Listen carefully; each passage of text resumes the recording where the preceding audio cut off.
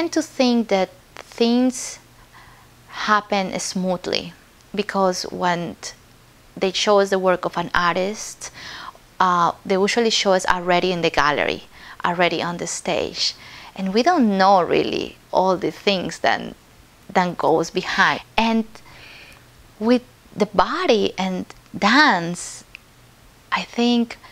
sometimes also we think it's just the beauty of what the body can, how the body can be beautiful, how it can be very harmonious. And I love this, but I'm also wants to see the body in these moments of crisis, and how this crisis can become dance itself, and how this crisis can give me hope for the future of humanity, for the future of myself. So I think that when we put ourselves in situations of crisis, there is always some energy that comes that it wouldn't come unless we put ourselves in this moment of crisis. And once that energy comes, it reveals something about ourselves that we didn't know before, and that is what ultimately transforms